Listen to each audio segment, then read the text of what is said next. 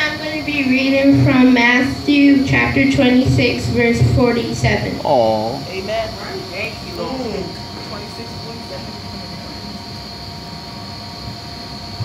Just then, while Jesus was still speaking, Judas, one of the 12 apostles, arrived.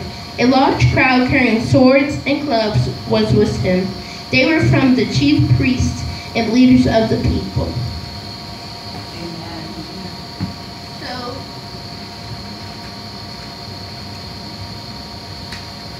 My God, why hast thou forsaken me?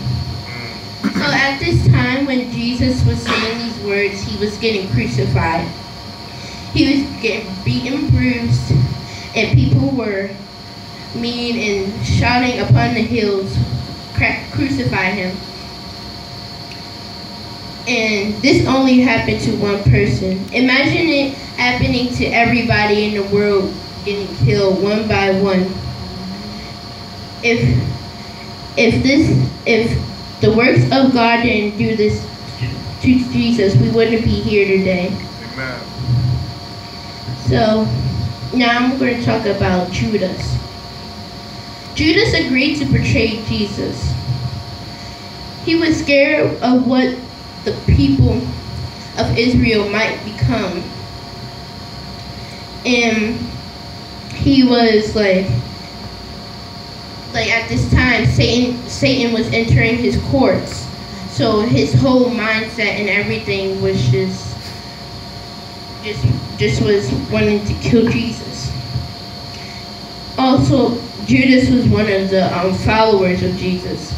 Jesus believed in him that he could help people when he was gonna go, and he was a disciple, which means to follow, or another person leads you so you can learn by them.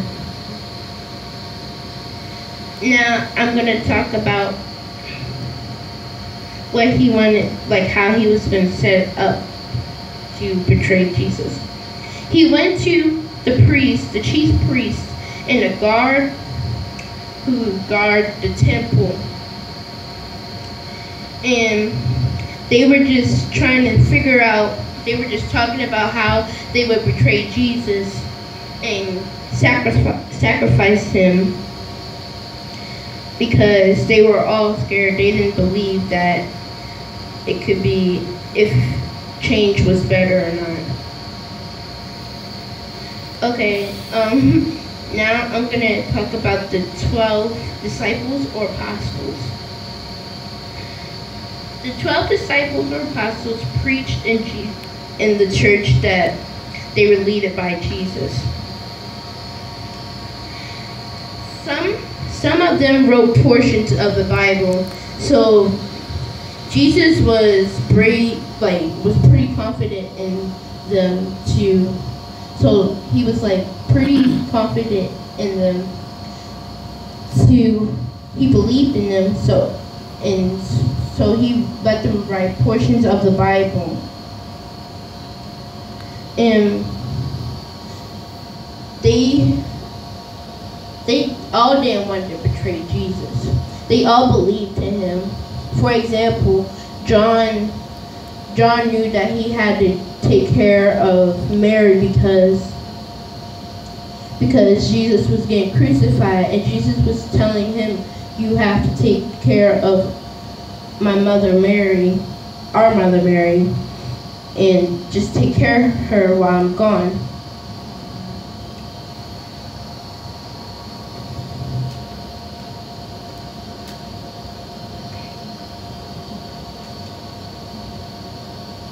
Okay.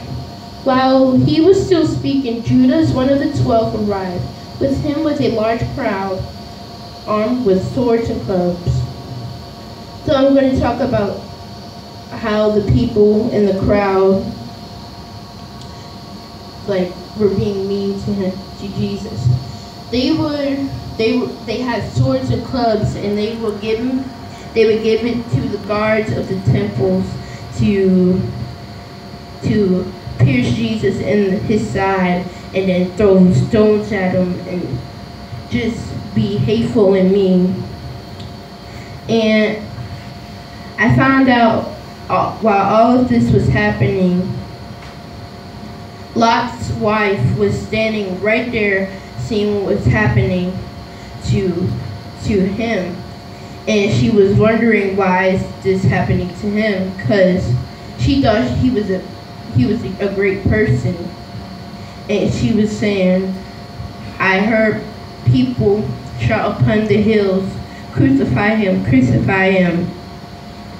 And she was just like amazed, why is this happening to him? And all these people had sinned. So Jesus knew this was going to happen.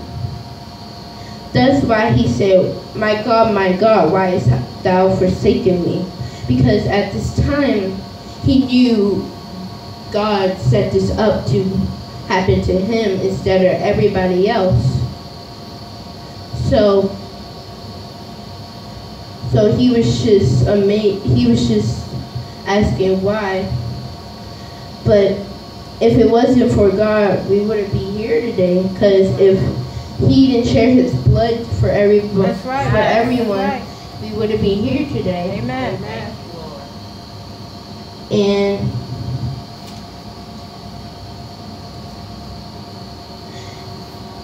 And our master and leader Jesus, he was brave enough to do this to his own self, because he could have like said, no, I'm not going to do this. He could have ran out. He could have did anything. But because he wasn't of sin, he did what he would think the people of it, all the people, he did what he thought the people would need. He thought they would need his blood, and because he was unsinful and everybody was sinful. So Jesus just got crucified, and he knew that this wasn't going to be the last day he was going to be on earth. He knew he was going to come down again. And this is why. Amen. Good job.